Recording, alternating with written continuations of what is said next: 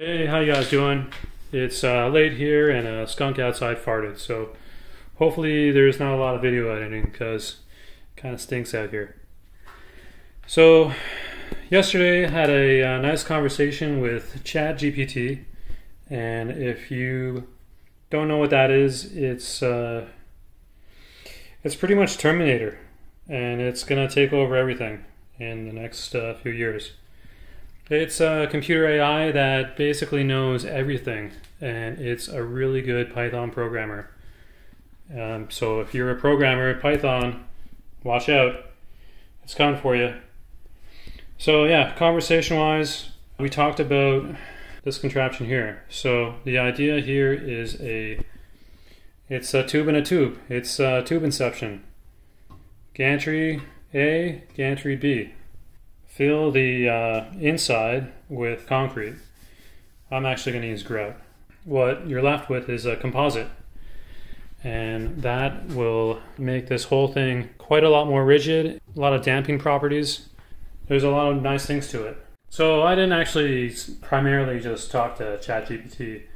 I did read a few white papers, and you read that stuff and you get stuck in all the numbers and formulas, and you spend 10 minutes and then you realize you don't even know what you're reading anymore. I went back to ChatGPT and asked it some simple questions about this stuff, and more concise and straight to the point answers or questions. And it does a great job. This is actually called in the building construction industry CFDST, and that is a concrete filled double skin steel tube. And it's generally in the form of a column. This is horizontal. I don't know if you're supposed to run them this way, but they are designed to handle loads vertically.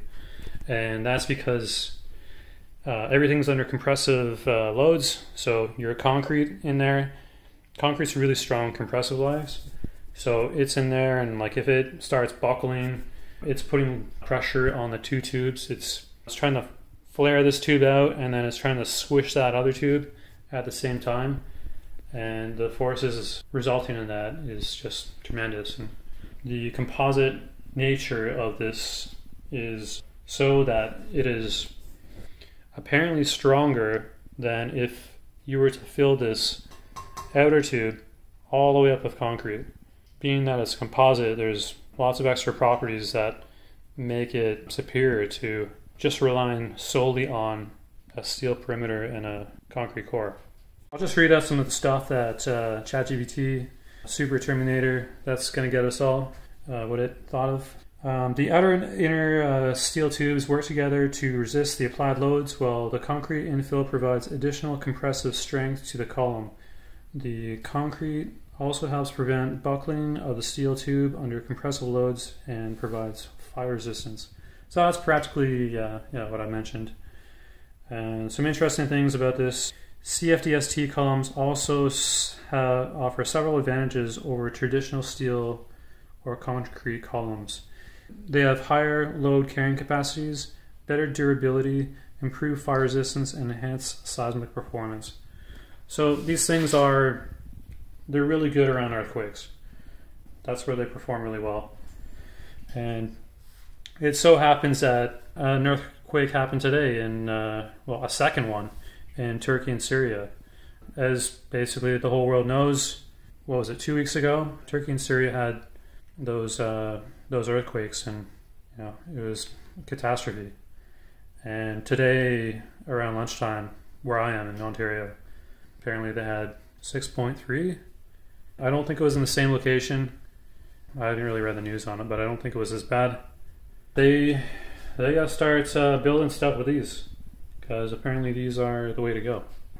Talking to the AI about, I asked it, why not use it for a gantry for the stuff?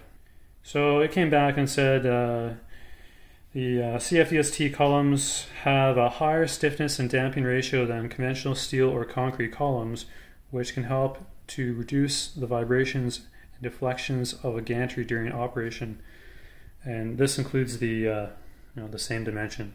The composite structure of a CFDST column also provides improved durability and resistance to fatigue and corrosion, which is, it's beneficial. Being hollow can also run my servo cables and stuff. That was the original thing I was looking at with this, because I had my X servo here, and I have a limit or a homing sensor for that axis. So I gotta get it over there, and my options are to run it through the inside or have it all along there, which is not that great. ChatGPT also says the composite structure of a CFDST column also provides improved durability and fire resistance to fatigue and corrosion, which could be beneficial for a gantry that undergoes repeated movements and loads over time. One thing I had a hard time finding without ChatGPT's help was the correct ratio of the inner and outer tubes. I looked all over the place. I probably spent an hour trying to find formulas or graphs showing that stuff, and I ended up just giving up and asking ChatGPT, and it came back and said that the optimal ratios is 0.5 and 0.7. So that is if the inner tube is half the diameter of the outer tube, or if it's 50% to 75%. And what I have here is 3 inches by 4 inches, 3 by 4, and then this inner tube is a 2 by 3. And when you work the numbers, that equates to this tube being 70% of the size of this tube when you work out the mean over the dimensions. That should fall in line with the optimal ratio between those. So these structural composites have some good damping properties. So damping ratio is a measure of the level of damping or energy dissipation in a vibrating system. It is a dimensionless parameter that describes the rate at which the amplitude of vibrations in a system decay over time. A higher damping ratio means that the vibration decays more quickly, while a lower damping ratio means that the vibrations persist for a longer time. So higher damping ratio, good. In terms of damping ratio, CFDST columns generally exhibit higher damping ratios than CFST columns. And a CFST column, it's a fancy acronym for a regular steel tube full of concrete. Nothing hollow in it, just full up to the brim. So this is because CFDST columns have an additional layer of steel around the concrete core, which is the inside one, which increases the overall stiffness of the structure and results in a higher neutral frequency. A higher neutral frequency leads to a higher damping ratio, which means that the CFDST column is better able to dissipate energy and reduce oscillations caused by seismic events. Neutral frequency is higher, that just helps dissipate everything quicker.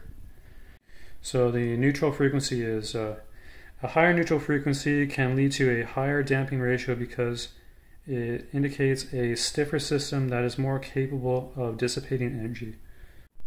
So ChatGPT, the rest of you again, what is a higher neutral frequency? So in a stiffer system, the neutral frequency is higher, which means that the system will oscillate more quickly in response to a disturbance. This also means that damping ratio must be higher to effectively dissipate the energy of the vibration and prevent the system from continuing to oscillate. So that's all important qualities for a CNC machine, because they're under a lot of vibration due to the cutting forces.